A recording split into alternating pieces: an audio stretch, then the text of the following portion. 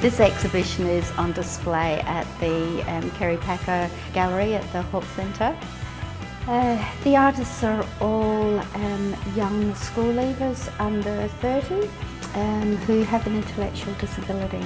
The program gives them an opportunity to work alongside practicing visual artists, well-established practicing visual artists, and we have design people that work alongside them, as well as art students and students that are on disability placements as well. Each of them work in their own style with their own preferred media, and a lot of the stuff is self-generated.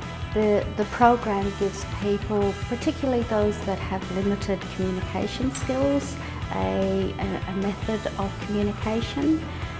We've seen some remarkable things happen with people using visual arts and being able to express themselves through various art media.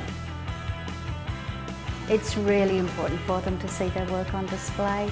They work so hard to get the work together, and to have this sort of public acknowledgement, this public display when their family, their friends, their supporters, the community comes along, admires their work and buys their work is such a big deal for them. It's a big deal for any artist.